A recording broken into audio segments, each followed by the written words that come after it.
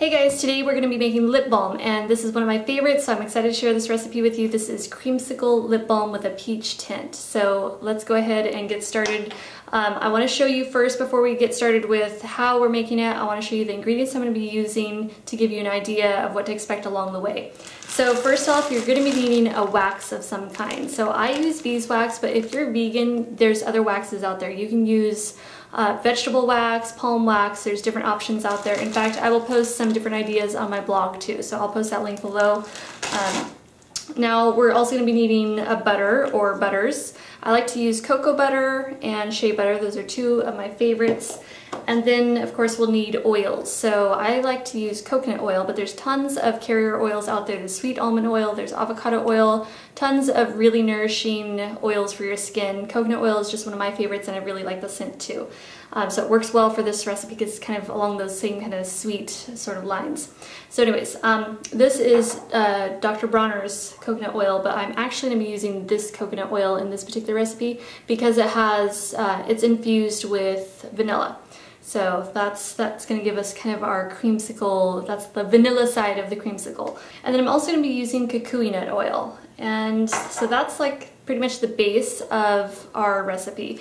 And then there's some extras that you can throw in there as well. So one of the extras that I like to use is vitamin E. It serves as a preservative, and it's also very nourishing for your skin, your lips as well. And then we have tints and flavors. So what I'm going to be using for a tint is actually a lipstick, and you can use whatever color lipstick you want, and it doesn't matter the brand or anything. It can be high-end, low-end, whatever you like.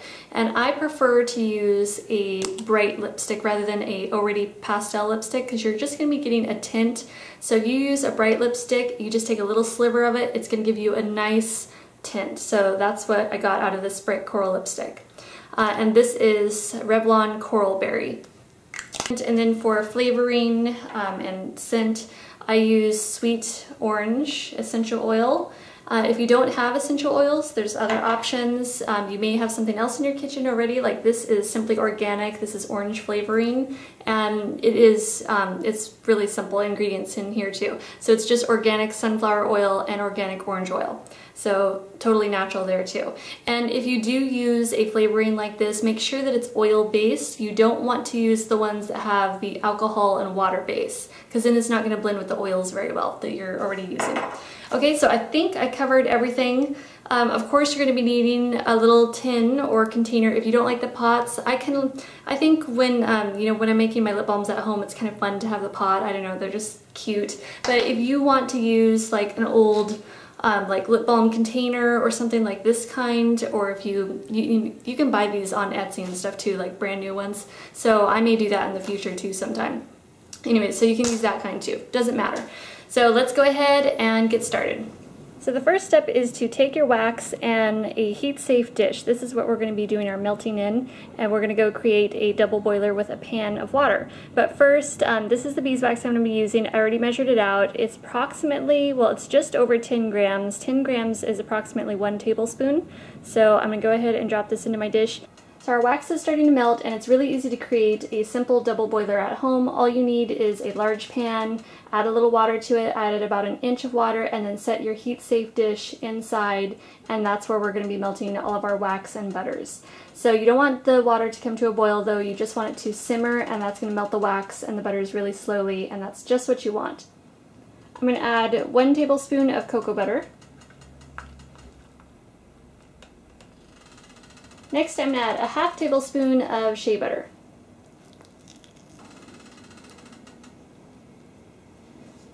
Now that that's melted, we're ready to add our oils. So I'm going to be adding coconut oil, and you can use regular coconut oil. I'm going to use this Manoi oil because it's infused with vanilla, and this is one of my favorite coconut oils to use. Dr. Bronner's is a really good one too. So I just use 1 tablespoon of coconut oil. Next, I'm using kukui nut oil, and I'm going to do just shy of a half a tablespoon.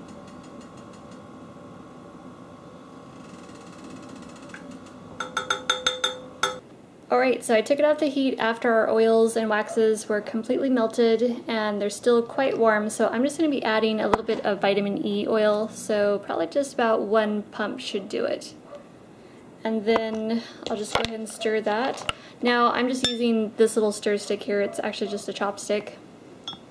Next we want to add some color to it, so I'm using this Revlon lipstick, and you can actually use whatever lipstick you want, just depends on the color. I prefer using brighter colored lipsticks because it only takes a little bit and then you get a nice tint to your balm. So I'm just going to slice off just a little sliver there, just about that much.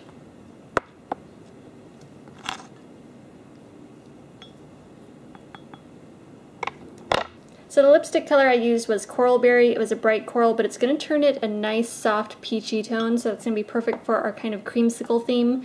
Next we're going to add our flavoring or fragrance. So I'm going to be using sweet orange, and this is again going to be perfect for our creamsicle. The coconut and vanilla oil that we used earlier mixed with the sweet orange essential oil is going to be delicious. So I'm going to add about 6 drops.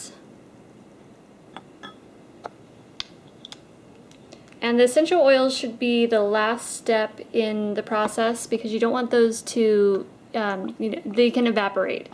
So you want those to be the very last step. Now for the final step, pouring into our little lip balm containers. So I found these little heart-shaped containers on Etsy, and again I will post the link to my blog with all the information where I got everything. And so we are ready to pour. So the amount that I made here pours enough to fill about 2 lip balm containers of this size.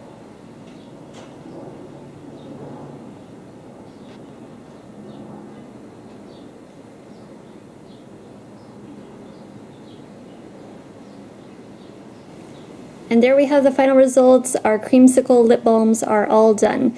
And then up here are some other ones that I've done over the past few days.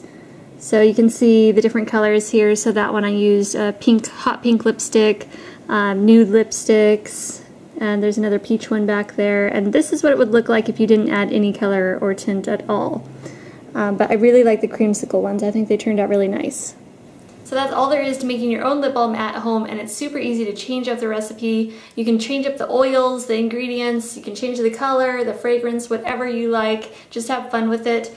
And of course, I can always do more recipes in the future for lip balms, or actually I got a ton of body care products that I want to do for you guys.